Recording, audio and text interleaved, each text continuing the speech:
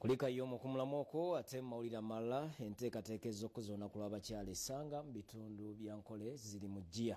Abatuuze mu kabuga kano bali mu keetalo oluvannyuma lw'omukolo okukyusibwa ne guggyibwa ekaalo ne guzzibwa Ssanga. Mu kabuga Ssanga akali ku luguudo oluva mu kibuga Mbalo okugenda e Kampala, abantu bali mu keetalo nga beteekera okuzoona ku lw'abakyala lugenda okubeerawo ku lw'okusatula wiiki nekirubula. Eno tusanze abapoliisi bali mu kutendekebwa.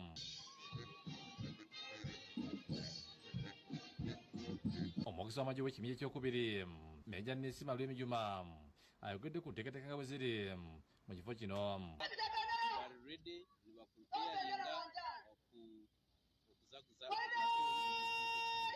Tegeeza ng'ejjira EPDF birisa abakyala ku mwanyo nga buli kitongole kirimu omukyala omunira okuba emizinga. Buli department yona eri omu forces ezinagamba abakyala bona bineyo ekinkweta mu slots ninga buli kimu kyonna bakikola.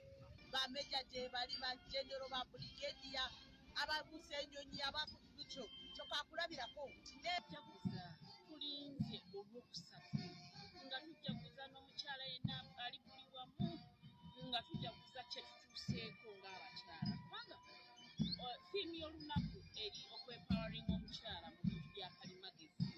Abantu abenye boogedde ku lunaku luno.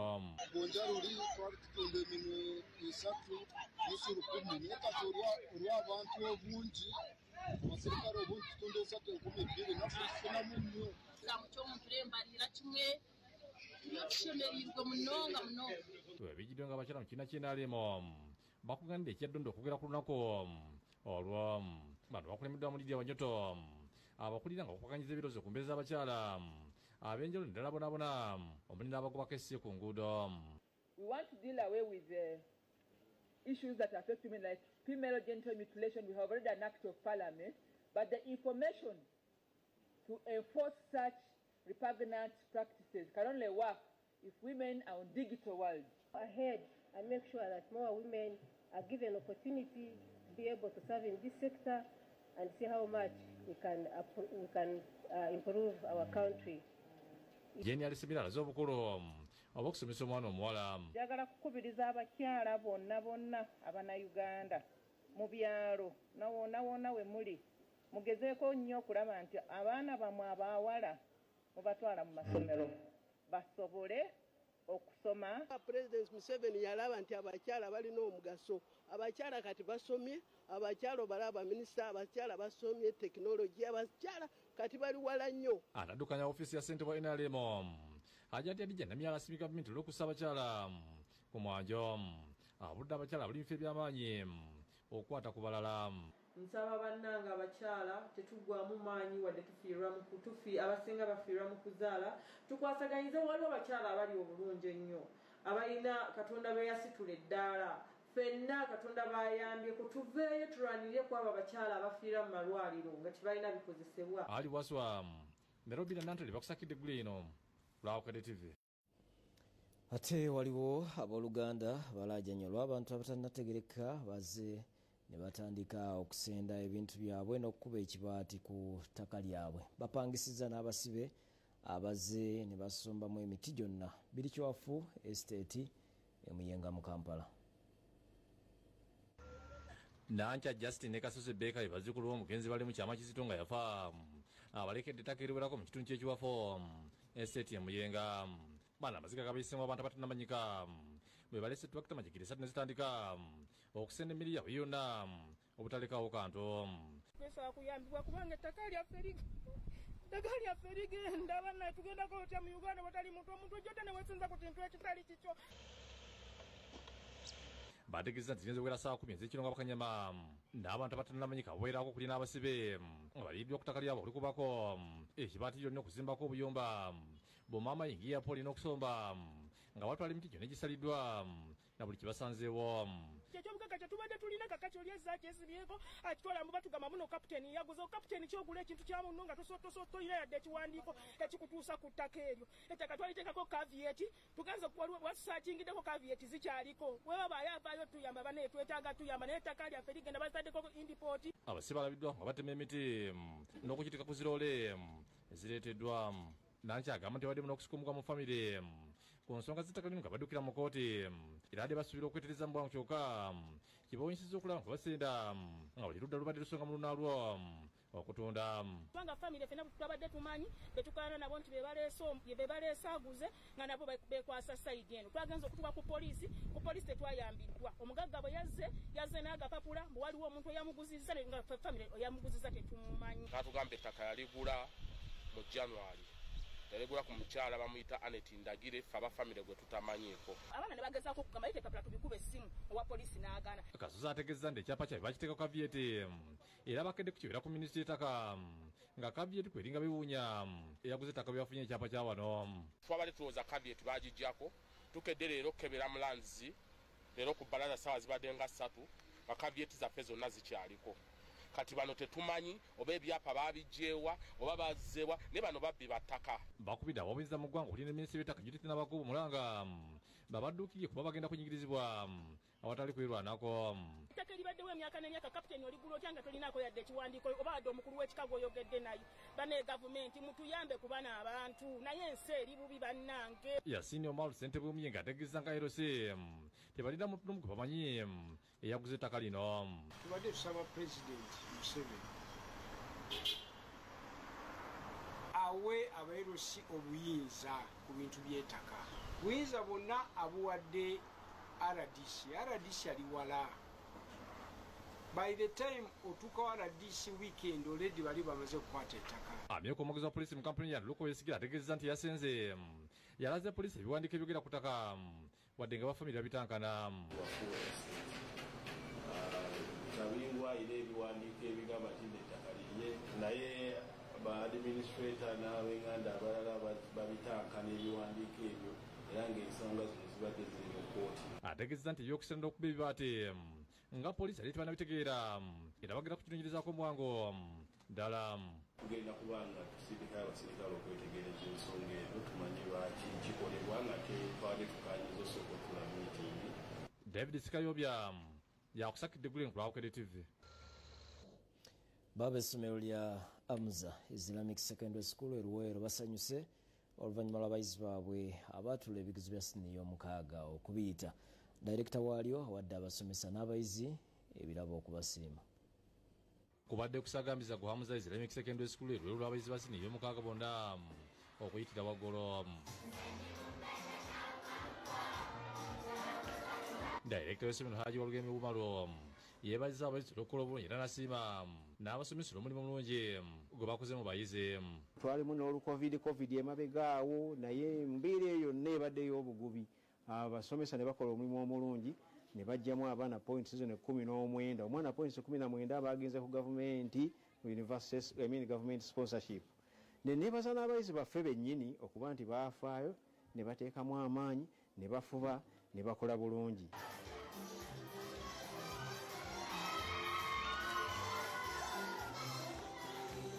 Ono abasomesa abasinze okukola obulungi abawadde ebirabo ebizituusaako n'abayizi olw'obutamuswaza. Yeebaza abazadde olw'okusasula feezi mu budde. Ekyokubiri kye neebaza abazadde nti bwe tubayitidde nga waliwo kye twagala ekibulamu okutereeza nakinaki nga bagirawo. N'ekyokusatu n'okuwa abayizi ebikozesebwa. Abayizi basiimye abasomesa n'abazadde baabwe abakozi obutaweera ne kibasobozesa okukola obulungi. Ndi musanyufu nnyo nafunye points 19.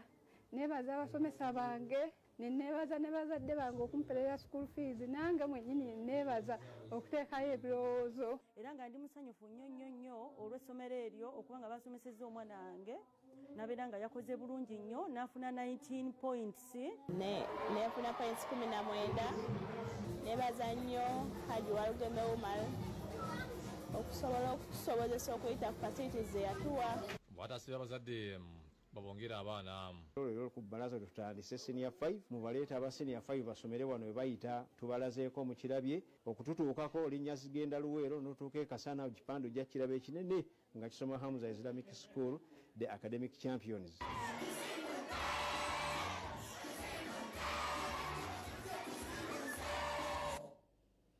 Gale tubayozayoza ate ejja emirimu gisanyaladde ku siteegi ya Mbaale mu paaka ya mmotoka enkadde mu Kampala. Baddereeva bebakedde okwekyanga ne bafulumya emmotoka lwa bannaabwe abatikira ku kizimbe kya Mponye. Poliisi okuva ku CPS ng'ekulembeddwamu omuduumizi waayo Martin Okoyo etiddwa bukubirira okukakanya badereva ku siteegi y'Embaale ababadde beeridde omuguju ne bagala omulyango gwa paaka enkadde n'ogufulumya emmotoka zaabwe nga balumiriza bannaabwe aba Highway Express abaweebwa omulimu gw'okusaabaza emigugu ate okufuuka balunaayiza ng'ow'embaliga ayita musulo ne batandika okuvuga abasaabaze. Waliwo emmoloka zibaawa olukusambu zisomba emigugu drowuni ezakulanga eza takisi kati ate bo basomba abantu b'Embaale kati ab'Embaale ne basalawo bajje nabo badde wano babatikkira. Bano bagagga naye bali kufe batutulugunya tusasula paaka user fee bano basasula biki bagamba beetikka migugu kyokka tebatwala bantu. Tetumanyi emmotoka y'ekikugu ejja etya nti etwala migugu.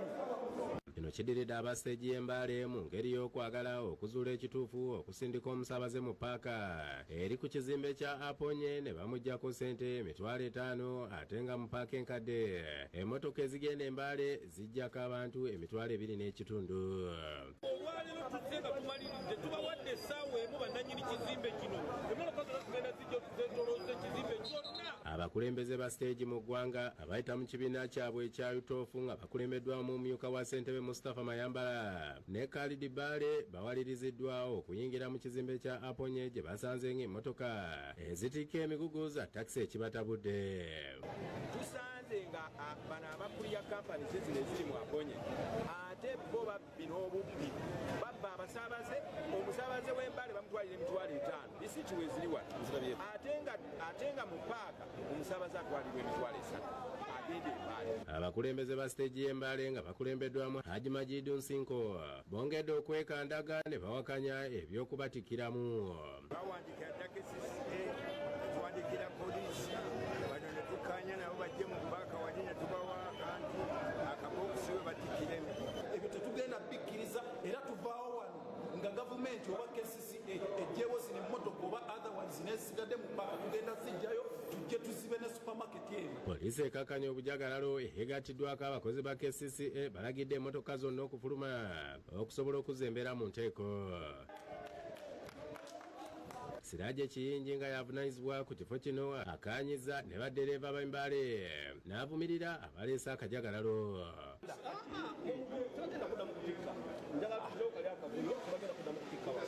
Afande Okoyo yeevumbye akafubo n'enjuyi zonna nga tebakkirizaamu bannamawulire. Kyokka oluvannyuma kitegeerekese nga bayimiriza buli ekibadde kigenda mu maaso.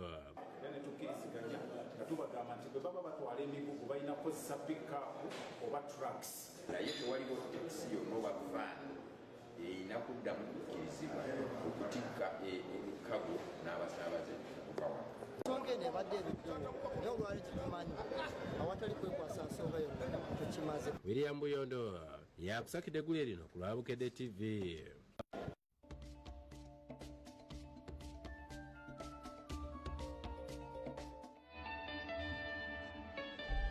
Emirundi mingi tuba n'ebirooto bulijjo tutya okutandika ne twekwasa obusongasonga obutaliimu nga tuddukanya bizinensi zaffe. Oluusi tulemererwa n'okutuukiriza ebisaanyizo awamu n'okukuba empenda ezinaatuyamba okuganyulwamu ekyo kye tumalirako amaanyi gaffe. Naye abaffe tutuuka tutya ku biruubirirwa byaffe? Programu Pakasa aweekwanukulira. Tula wansi osooka obeere n'obukakamu omanye nti osinga bangi abataayaya. Tusomesa abaana n'abakyala n'abaami emirimu egy'engalo. Mwabafumbi asinga okufumba obulungi mutindo gwetunda gwokka. Njagala nnyo Abannayuganda okulya ekintu ekiri ku mutindo. Kasita tobaamu kantu konna kalabikanga akapya abantu oba bbowa. Bw'ojjanga tolina mboozi ng'olina mazina owedde. Abantu bano bayize obukugu ne tebalina financial literacy mu byenfuna. Buli bw'obeera nga tonnafa kitegeeza oli mu kuwangula. Bakuwadde liivu bakusasula omusaala emyezi 3 ate tukomawo okukola ng'ate oli lubuto lulala. Kati nno oluvannyuma lw'okutandika n'ekitono kye walina n'okyongerako omutindo ng'oyita mu programu Pakasa ate tukomyewo n'ekitundu ekyokusatu. Pakasa Season 3 ereese ebinnonogga ebirala. Lindirira nga abakugu batuwa obukodyo bwe tugenda okukozesa mu mwaka guno okweggya mu bwavu. Omuntu tagaggawulira myaka 4 na kitundu vanira gy'amala osobola okukola paka lw'olifa.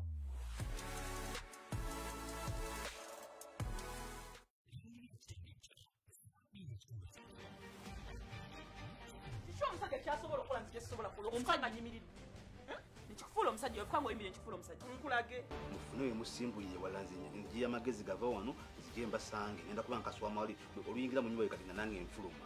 Tulaba nnyo akola emirimu wano. Wajigo uti wakulira wani yakuyinza bwaki bakola. Manyo omukyalo oyina omuyambako. Nno naawe togenda kumbeerera mwangu. Nedda mukwano ngenda kugamba mazima kuba nze mukwano gwo. Kutusobola kuyisa ky'omusajja. Omusajja wange abadde ki? Kakugube bino byonna tuli ku mbeera eno. Kati buli omu atugubadde mu mukolo. Laba kabonge bw'atula. Simanyi olowooza nti bw'obeera wano eno tuzize nnyumba tusizaamu ku bwereere. Olyoka obeere ng'ofuga amakaago nga n'agafuuka twaliramu. Okaaba oba ndababuuza. Mukulu ale waffe baggwayo genda okungule ku beewammwe. Tuwe tutambula. Ate kyamanyi.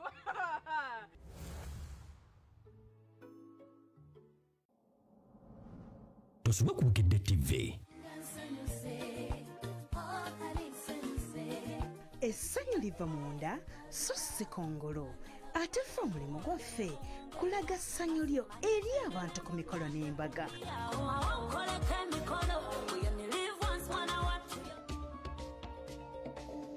Webale kubeera naffe ate mawulire amala omulamuzi Esther Adikin owa kkooti y'e Makindye ayongezaayo okuwulira omusango ogwawaabirwa addukanya estate y'omugenzi David Kigonya Rogers JB Mulindwa gwe yawaabira muganda we ne munnamateeka we ogw'okutunda ettaka mu Kisenyi. Ku Lwokuna lwa wiiki ewedde ku mawulire agataliiko nfuufu twakulaga eggulire ly'abooluganda badde bagenze okulambula n'okusabira ku bantu babo abaafa olwo ne kibabukako okutuukawo nga babasengulawo dda ne baseeteezaawo olw'enkaayana n'obutakkaanya b'abooluganda abaatunda ettaka lya famire kyokka ensimbi zonna ne bazezza.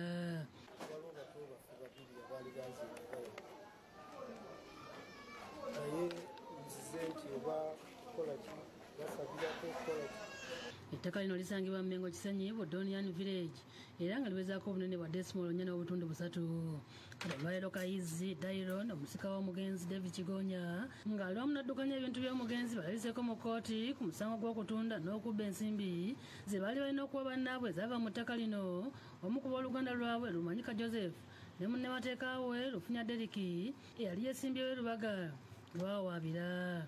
Enjuyi zombi mu kkooti zibaddemu era omulamuzi Esther Adikini n'ayongezayo okuwulira omusango guno olw'ensonga nti omuwabi wa gavumenti Henrietta Adong abadde mpya musango guno era omulamuzi n'awange ennaku z'omwezi 6 omwezi ogujja okuddamu okuwulira.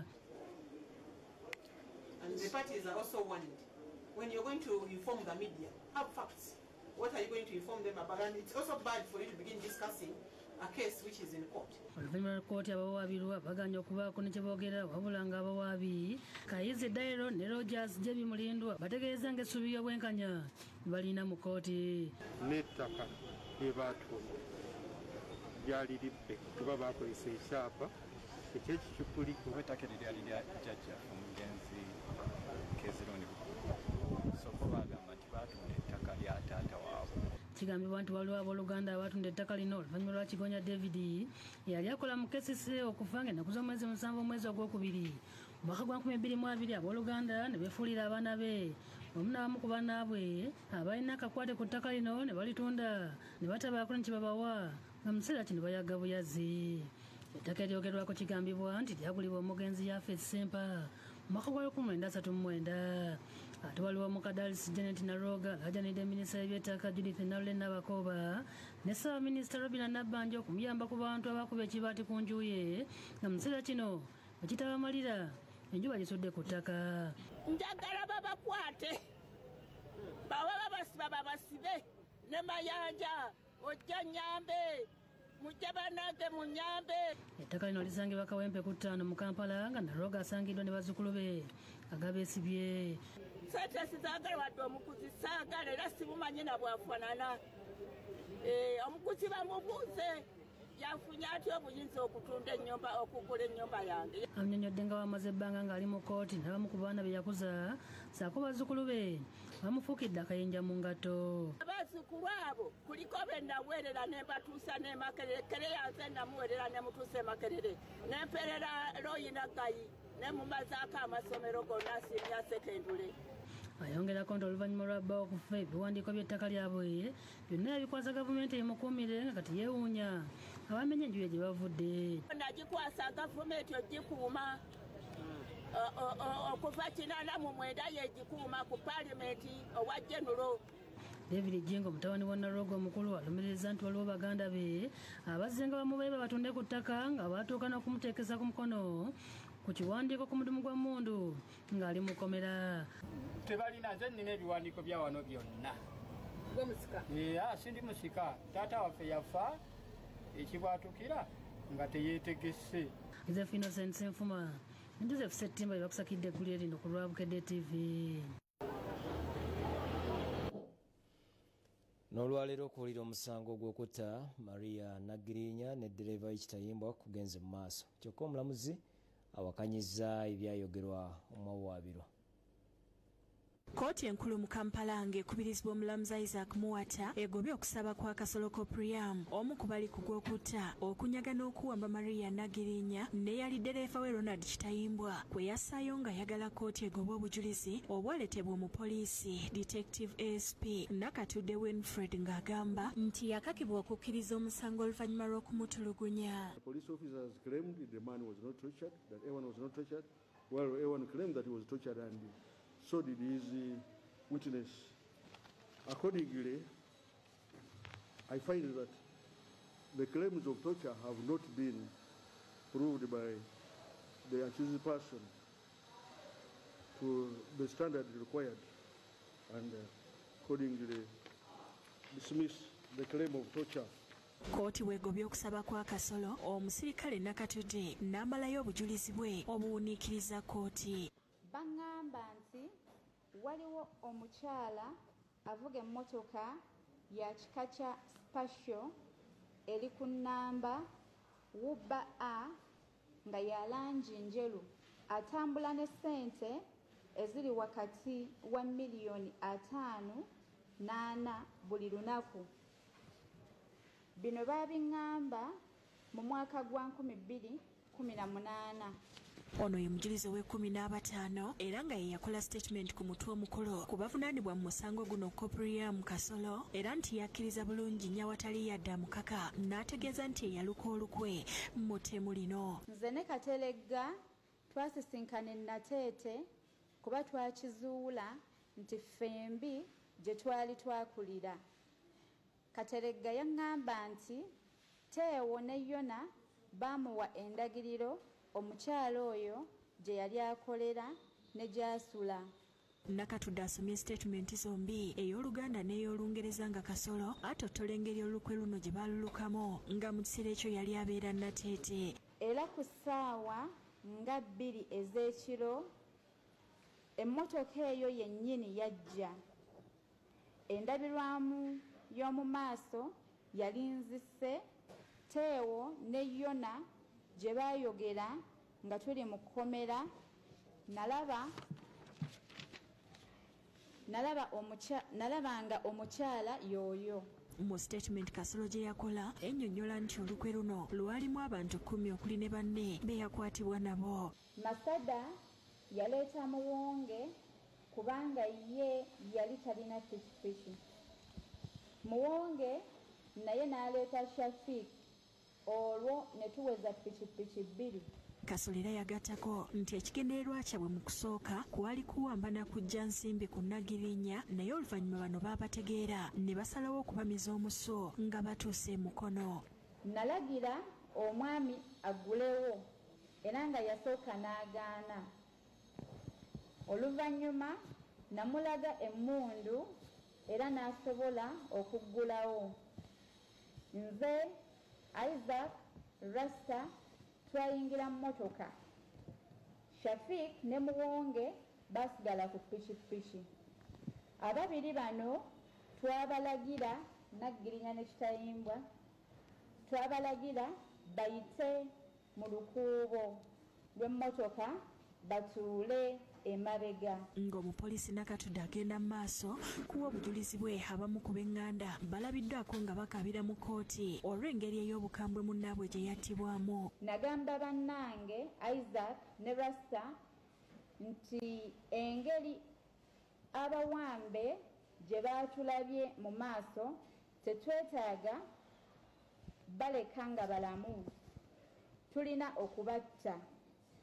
newankubadde ng'obujulizi buno buweereddwa ku Kasolo era agenze maaso n'okubwewakana nti si butuufu. Omulamuzi omusanga agwongezaayo okutuusa olunaku olw'enkya. Abawaabirwa mu musango guno kuliko Kasolo Kopriamu era nga ye mwoti omukolo, Lubega Johnson, Kalyango Nasif, Kiseka Hassan, Mpanga Sharif ne Katerega Sadati nga kigambibwa nti omusango baguza 28 omwezi ogw'omunaana 2019 Erunguja Kosovo Nabisasiro zooni mu ggombolola y'e Rubaga. Ssenfuma Joseph Innocent yakusakidde eggulire lino.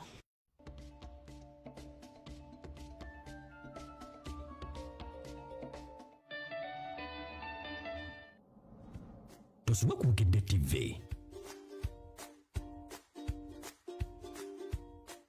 Ngenda kusimba lusuku naye ekitooke kino kye ngenda okusimba biki bye nina okukyetegerezaako? Oyina okukyetegereza oba kirwadde kiwotokwa oba kiina kayovu. Bw'osanga tekiina kiwotokwa naye kayovu n'olyoka okisigula n'ogenda okisimba. Kati ebyo mbimanya ntya? Ebyo okubimanya obimanyira ku ndagala zaakyo, kubanga bwe kiba kiina kiwotokwa kibamu olulagala oluwotose ate nga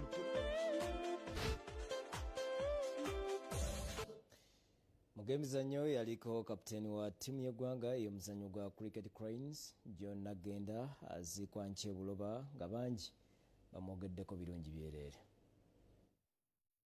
John Nagenda kati omugenzi ne Samuel Lusimbi bannayuganda babiri abali ku ttiimu yakiikirira obuvanjuba bwa Africa mpaka z'ekikopo ky'ensi yonna ez'omuzannyo gwa cricket ezali mu Bungereza mu mwaka gwa 1975.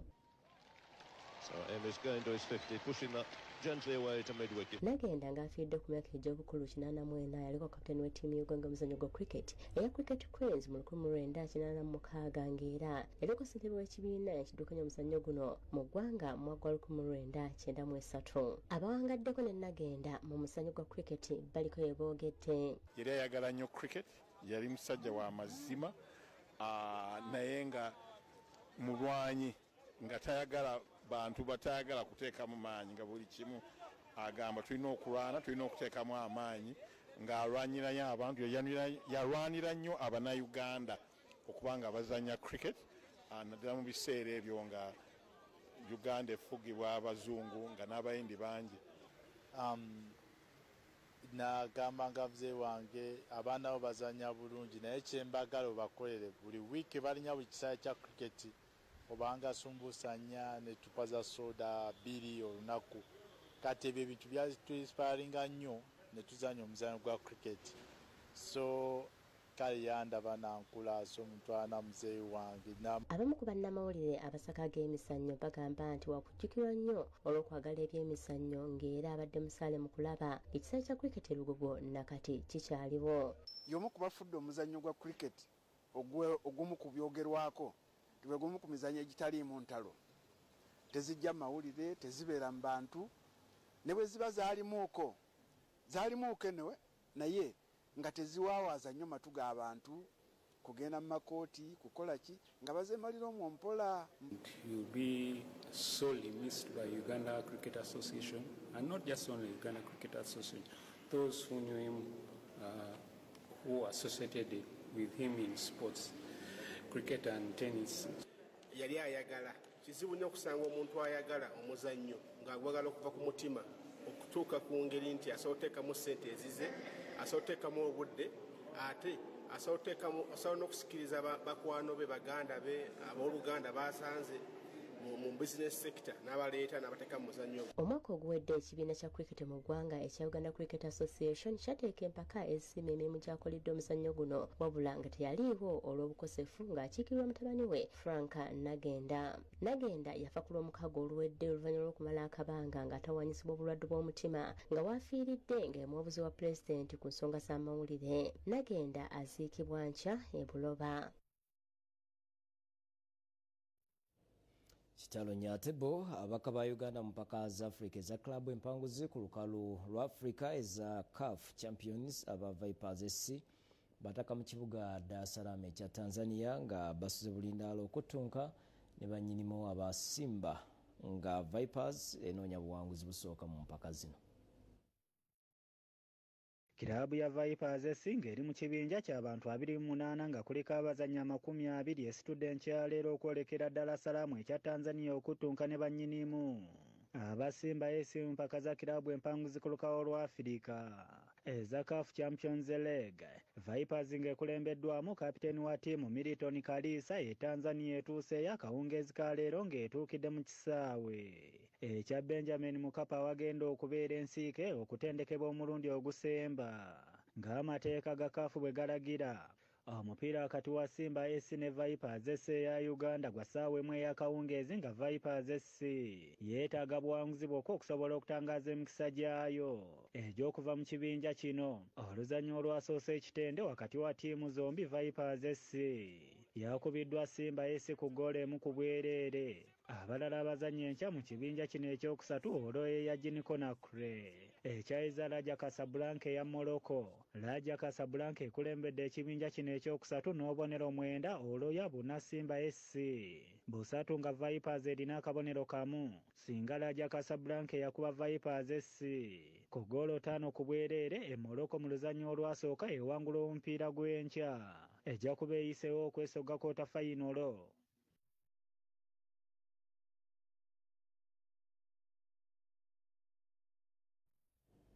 Ate kyo ekibiina ekigatta bannamawulire abasakaaga emizannyo ekya OSPA kironze omuddusi w'embiro empanvu Jacob Kiplimo ng'omuddusi w'omwezi ogwedde ogwa February. Asiimiddwa mu lukuŋŋaana lw'abannamawulire abasakaaga ebyemizannyo nga luno lutuula buli Mande esooka mu mwezi. Kiplimo okusiimibwa yawangudde emisinde gy'okwetooloola ebyalo egya World Cross Country Championships nga gino gyaliwo nga 18 omwezi ogwedde mu kibuga Bathurst mu ggwanga lya Australia. Jacob Kiplimo ataavuganyiziddwa ekiseera kyalwo ate bwe kiba n'ekayovu osanga kibaluse